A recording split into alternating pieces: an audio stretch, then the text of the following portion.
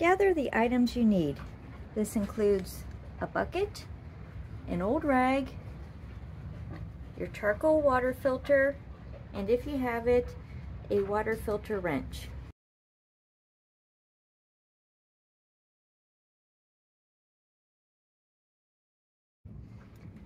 Find the charcoal water filter.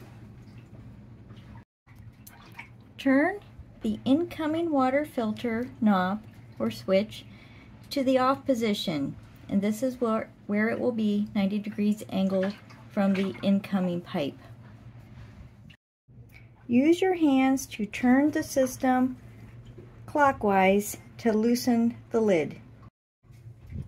If that is too tight, take your wrench, place it at the bottom, wrapping it up through, careful of the extra wires, and find a notch point where the wrench aligns with the lid tabs.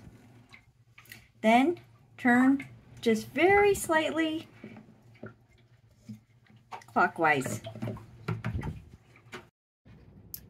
Depending on how your system is set up, this is where you can now apply the bucket or get it somewhere in there, and then loosen up the lid, remove the filter. There will be water that will be coming out. If the bucket is just too unwieldy, you can also use some type of small container to help you catch the water. Once you put the filter back in, then tighten this up by turning it the lid counterclockwise.